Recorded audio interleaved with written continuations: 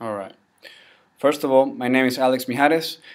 I'm a member of the engineering team D4, and today I'm going to talk about our project. That's the MouseTrap car project for the course of Design and Professional Skills.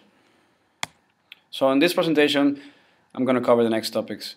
First of all, I'm going to cover the project background and scope, how the MouseTrap actually works, our prototype, so how we went from prototype number 1 to prototype 3, that's the final prototype, and our conclusion. So the project background.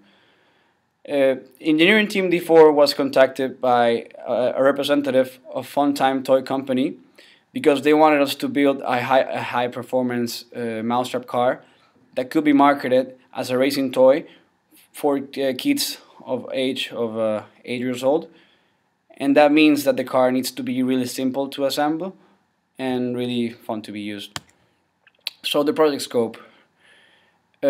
This project has had some conditions and constraints, and the most important of them, that was the car needed to move in a straight line for 5 meters in the quickest time possible.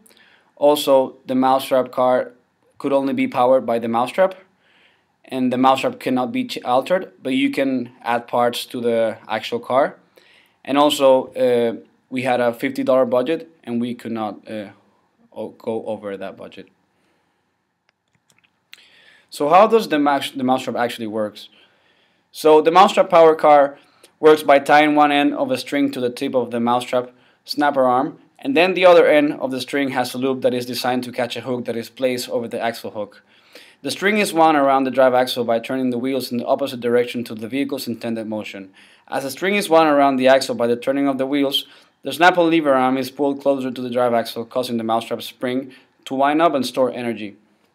When the drive wheels are released, the string is pulled off from the drive axle by the mousetrap, causing the wheels to rotate. So as you can see in this picture, the most important part of the movement of the car is that the string is tied to the lever arm, and also in the other end is tied to the rear axle. And when the mousetrap is activated, the lever arm is going to go up, and that's going to create a rotating movement on the rear axle, creating the motion for the car to move forward.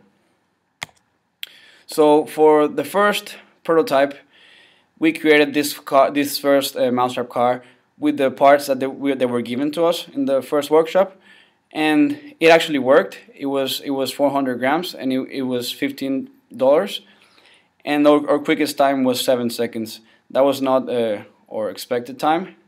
So for prototype 2, we changed our design. So we created a car with just one frontal wheel, and we made it really like a lot of lighter than prototype 1, weighing just 140 grams and costing $12.65. And it actually improved our time. So as you can see, our quickest time here was 5.2 seconds to cross the 5 meter mark. And for our last prototype, we actually took the risk to change the design of the car in the last second, right before the race.